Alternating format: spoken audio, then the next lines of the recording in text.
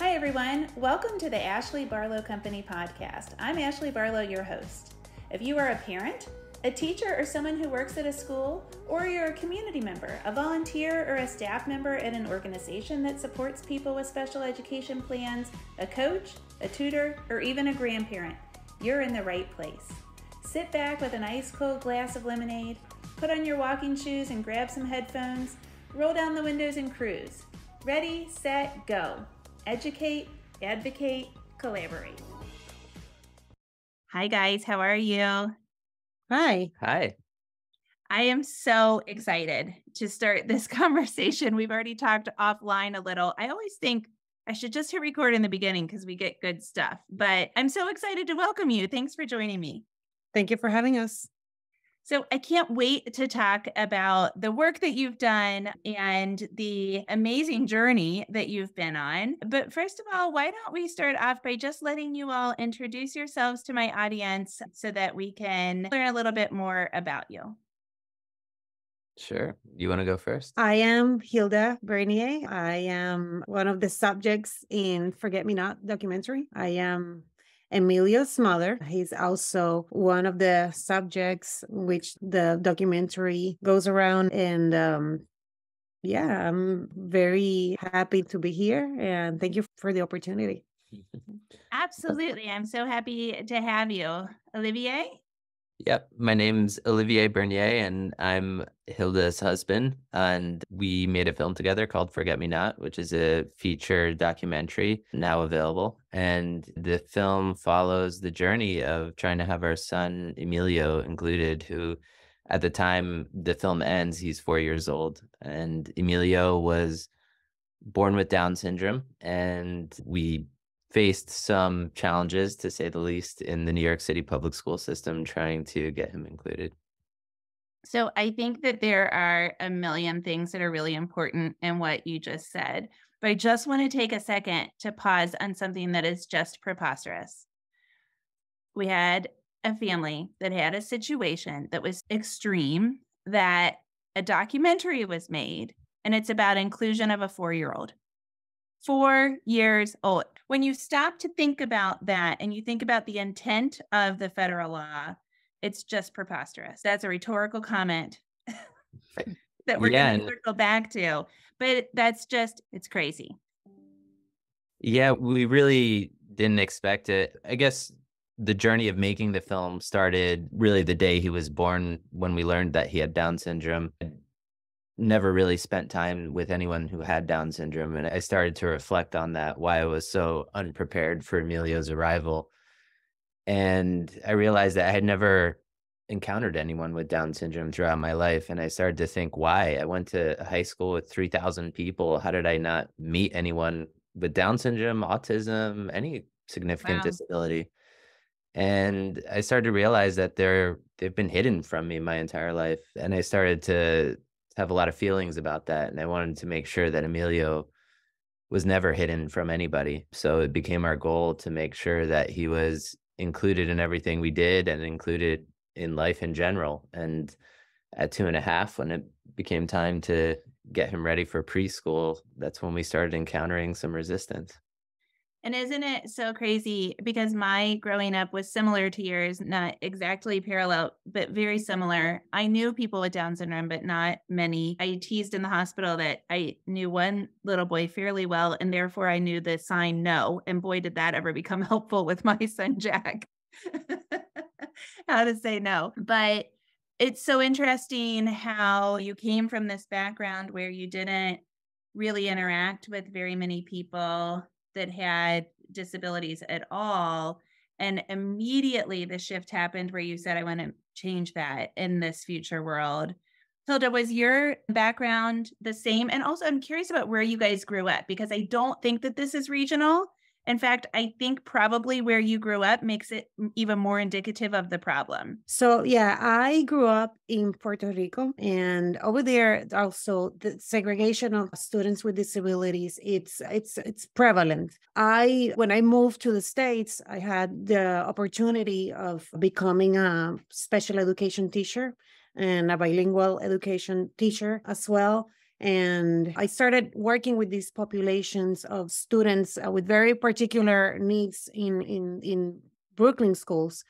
And I did learn a lot from that experience. One of the major things I learned was that children need to be together.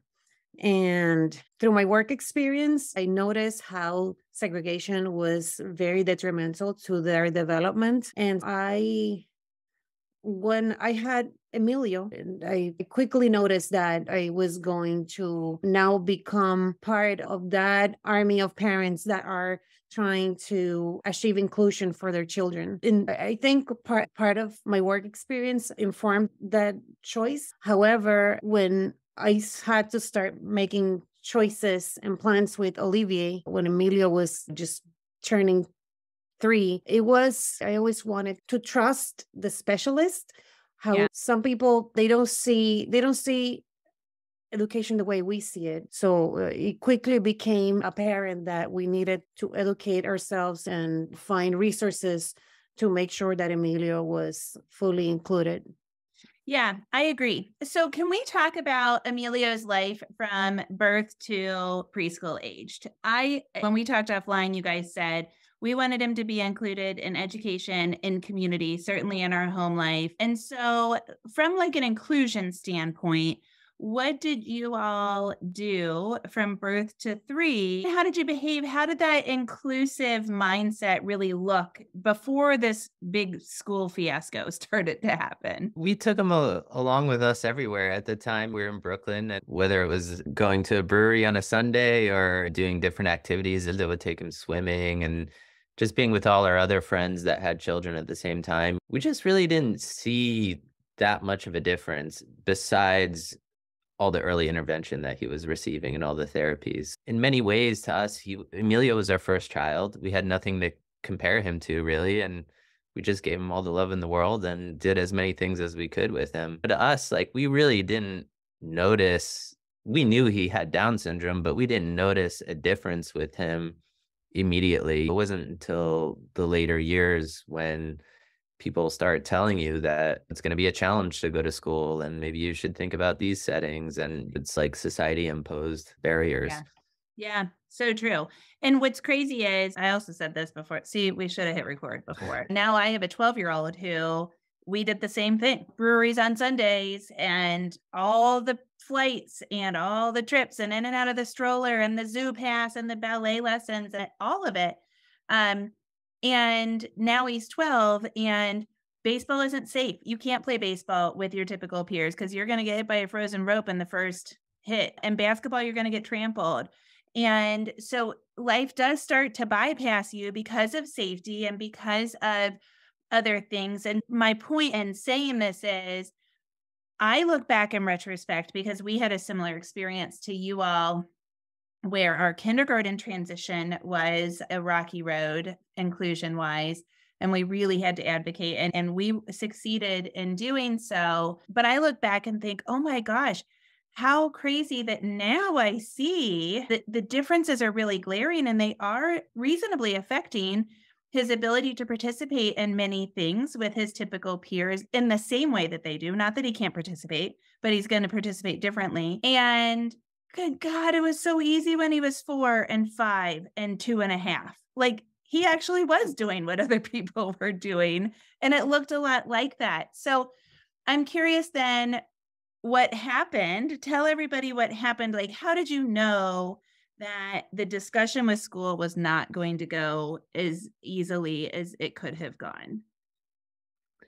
Yeah, to your point, the world is not built for people with disabilities. It's certainly not. And I think that's where the trouble is, that where are the team sports for people that don't necessarily want to get hit by a pitch? Or you start to get a different viewpoint of the world. With Emilio and his education, it really started with the evaluations. People would come over for an hour and judge him and see what he couldn't do.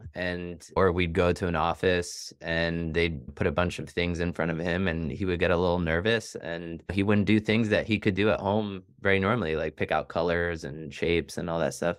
Emilio academically was more advanced I think, at that age than many kids because he received so much education at home.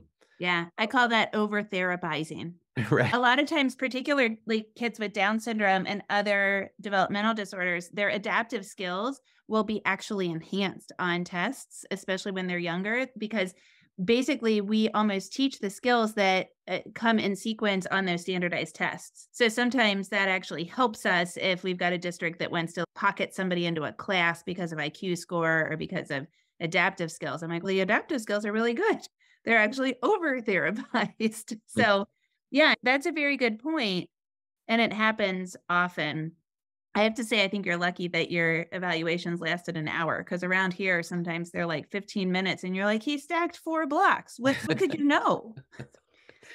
Yeah, no, I understand that all these specialists, they need to justify providing the services or recommending services. However, focus is so much the deficiencies of the child and not in the things that that the child can actually do, that it just becomes very depressing for the parents to begin, because you would think that that you're doing your best to keep up basically. And then once you get these reports, they just cast such a shadow over your child that it's very sad and it's enraging. I personally was very angry because couldn't, if like they were correct, or I was idealizing things, or I should have given them the benefit of the doubt. Yeah, I think that raises a good point, that the self-doubt that comes from parents is significant. And Hilda, like you, I wasn't a special ed teacher, but I was a German teacher. And my mom taught. I had certainly sat through plenty of IEP meetings and had participated in IEP meetings. And I still felt, maybe I'm wrong. Can he actually not do this? And it was that self-doubt comes in, and then you get even more, it's maddening because you get even more frustrated with the entire process. I don't know. I don't have a master's in special education, or I'm not an occupational therapist, whatever it is. I think that's a very good point. Okay, so you get the evaluations, and then what ultimately happens at school? Where's this heading? Stepping back, like maybe 6 months prior, I had received a grant to make a film about inclusive education. So I had started on this journey of myself learning what inclusion is. So we filmed with experts around the country, learning about inclusive education. We went to the Henderson School in Boston, and we saw inclusion at its best, in my opinion. It's a school where 40% of children have a disability and 20% have a significant disability, and there's not a single child that's segregated. So at this time, I'm learning a lot about inclusive education and starting to really be sold on it myself. Like, this is absolutely the place we want Emilio to be. And as that's happening, we're starting to notice that Emilio's kind of getting put down a path towards segregation. So that's when we started turning the cameras on ourselves and filming our IEP meetings, and it changed the trajectory of the film into this, what was a more cerebral film about inclusive education, and became a very emotional film about trying to include our child. So we get to the first meeting, and the evaluations were not good by the evaluations standards. So we went into the meeting just hoping for the best, and ultimately thinking that they would listen to us because we were the experts on our son, and we had spent the most time with him, and we knew what he was capable of and what he'd need. The very first thing they start doing is showing us a bell curve, and where Emilio fits on that curve. It harkens back to movies I've seen. I didn't know they still did that. And they told us that Emilio didn't even fit on the picture of the curve. And immediately I knew that this wasn't headed in the right direction, and that no matter what we said, we would not come out of that meeting with the outcome that we wanted. And at that time, we had been talking to an advocate, and we told her that, listen, we'll go to this meeting alone. My wife is a special education teacher. She has a master's in special education. Like, certainly they'll take her professional opinion in the meeting. And very quickly it went south, and we realized that we would have to reconvene, and that we were definitely going with an advocate for the rest for the rest of Yeah. the schooling. Okay, so I'm going back real far, but why did you get that grant? Like, why were you interested in doing that? Is that something that's close to the work that you do? And I'll just go ahead and say to my audience, I love for you to feel like you're sitting at my kitchen table you now know this is a secret right now to the rest of the world, you guys, I told you, but I've had another job transition. And so in this chaotic week, I did not watch this documentary yet. And now I cannot wait to watch it because I'm like, oh my gosh, we get to see inside the IEP meetings and we get this like expert piece, which was actually what was intended in the beginning. So is that secondary to like something that you do professionally, or were you like, I'm ready, I'm all in?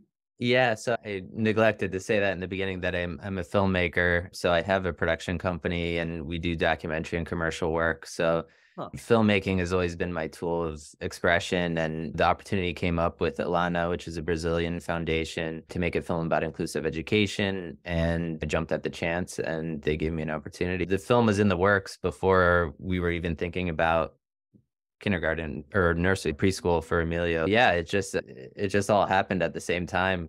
Okay. That totally makes sense. I'm like, oh my gosh, that's so cool. But how crazy that you have had these conversations about why inclusion works. And I got to tell you, when I was working at NDSC, I did all of this research on what teachers need.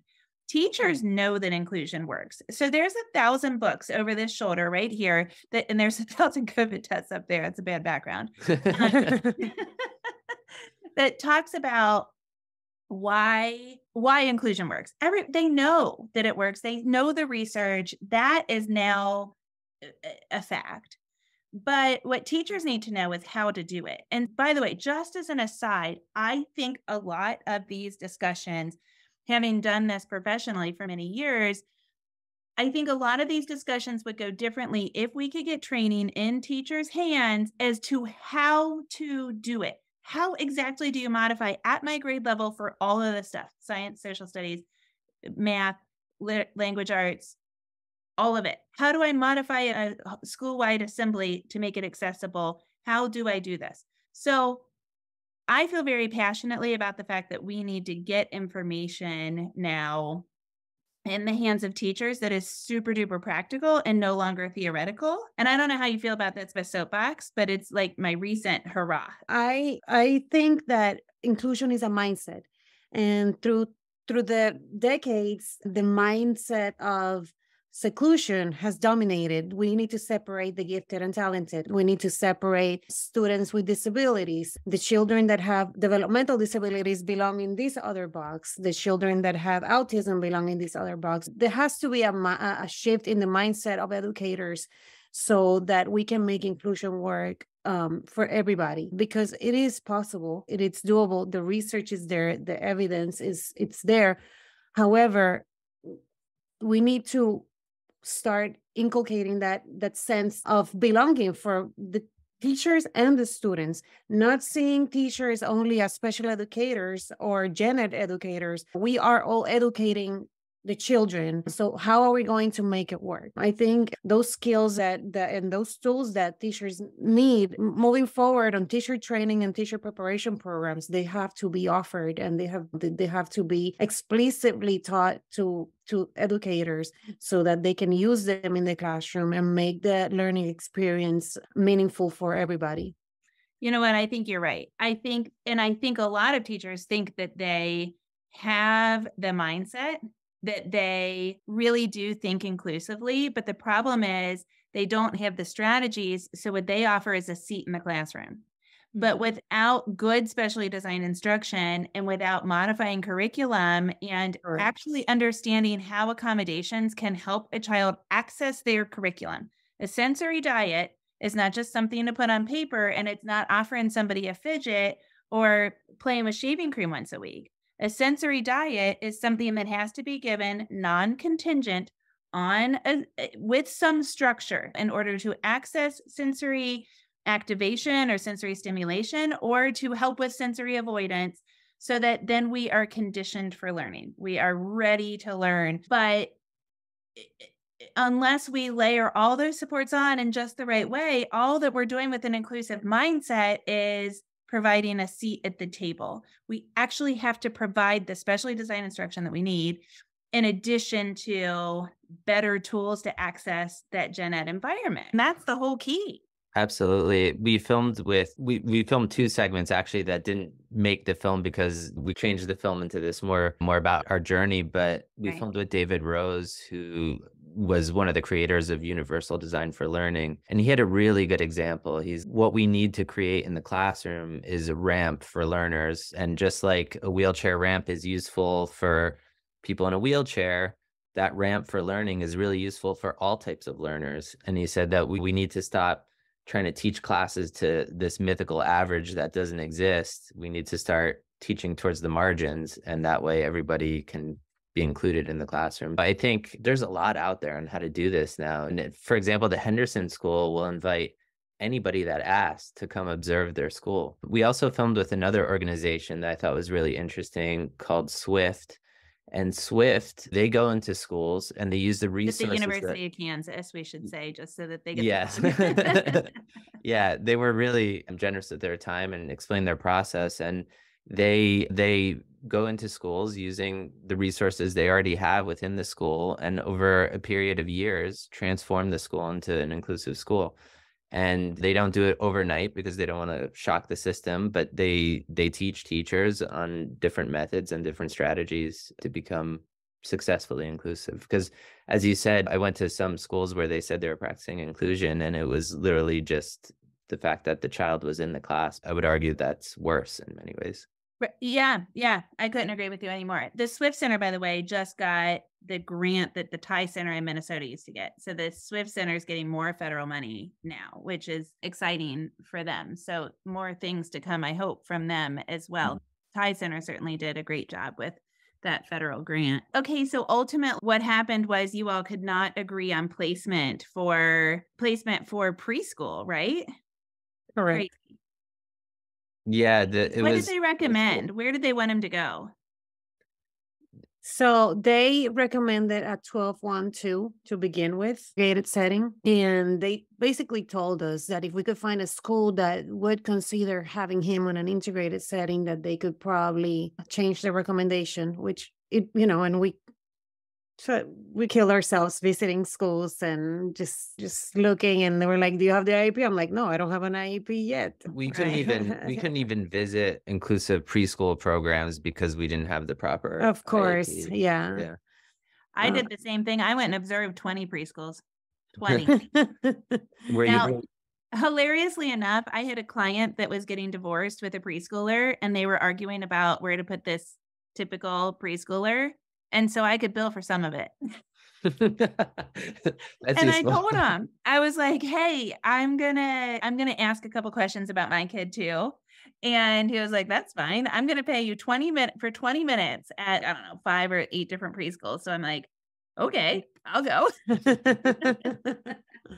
It's nice when work blends with life, Yeah. right? Sure, it just happened for you, it happens for me. It's good for the goose and for the gander, as they say. So you went and observed all these schools, and you went on the wild goose chase and found out. Yeah. Yeah. Ultimately, we found a place that was willing to get him in, but it was like a conditional situation where they said, we'll let him be in this class for this amount of time, and if he can handle it, then we'll change the recommendation. So it was just something that was just bound to push him out of that environment, which Yep. was not okay with us at any point. And so the movie basically depicts how our journey to get out of that situation went by. And I'll say that for anyone watching the film, the last scene I think will shock a lot of people. It was an accidental moment, but it happened, and we had it on camera. And I think it's potentially the first time that you see segregation happening live and how it happens in such a big system. Wow. So I definitely recommend trying to make it to the end. What has been the response to the The response has been really great. I get a lot of response from families feeling empowered, because one thing, that I learned through the process so far, and we're still so early in it, still really, but is that you have to trust your gut. And I think that film helps other families see that ultimately, you know what's right. So don't let yourself be convinced otherwise. So that And then it's also, there's a lot of teachers and future teachers that are watching the film and sharing their thoughts with me, and a lot of teachers appreciating it, knowing what it's like to be at the other side of the table. And then we've even had some success. The special education department, the administrators department in Staten Island watched the film and shared a lot of comments, and it's changed a lot of minds on how these meetings are conducted. We're pretty early. We released the film in November, and this isn't like a blockbuster film, so it rolls out over time. But as people are watching it, I'm getting a lot of reactions and a lot of people just thanking us for doing it. And I tell them, like, I don't really feel like I had a choice. I had a filmmaking career, skills with cameras. How could I not tell this story and try to put a dent in the world and make things a little better for Emilio and everyone like him? So great. So, and that's what it's all about. That is the number one tip to advocacy, is use what you have in your power to tell your story. That's so wonderful. So ultimately, do you all have any kind of like tried and true things that you have learned? Any tips that you could give parents out there to say, this is how we have found to successfully advocate for our son, knowing that there's no playbook, but what things work for you? So I always tell parents to set their priorities.